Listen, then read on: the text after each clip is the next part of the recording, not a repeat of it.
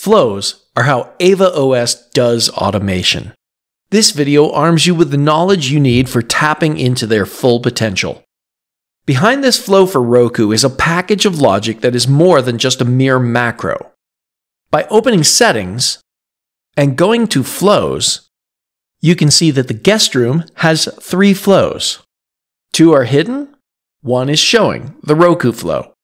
A tap on the Roku flow reveals its menu. These are the main parts of a flow. Every flow has a name and icon. And since I really like Roku, I'll swap the current video icon for the Roku icon. That's not necessary for customers who don't know what a Roku is.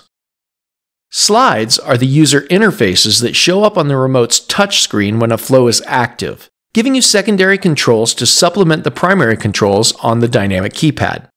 Slides are a whole subtopic of their own, so watch for videos on slides to get the complete picture.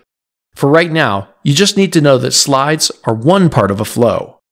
The launch and power off are the parts of the flow that work like macros.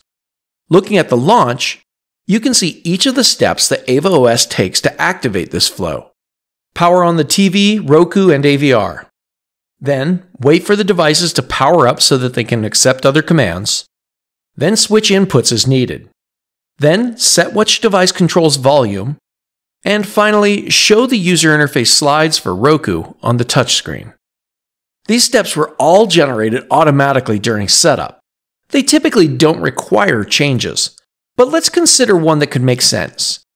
The length of the wait step here comes in a little longer for certain devices. Once you know that your devices reliably turn on faster, you can tune it to a shorter interval. But 5 seconds on my system is pretty quick, so I'll leave it there. The power off is also automatically generated. It has the steps you would expect for turning off my Roku flow. Again, both the launch and power off can be modified, but you rarely need to. AVA OS does a lot of work for you.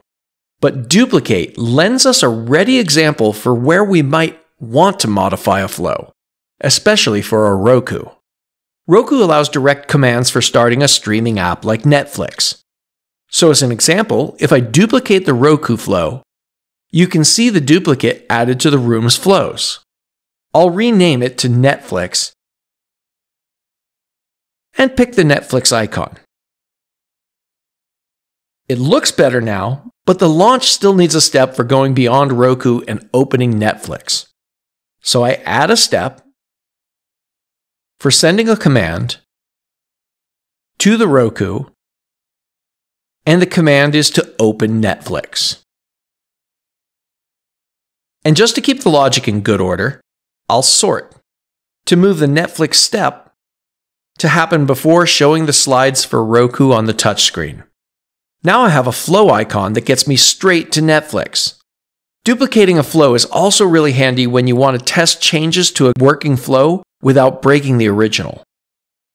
There's more to learn about flows, but now you have the basics. A name and icon, slides that provide the touchscreen interface, launch and power off, and the ability to duplicate a flow.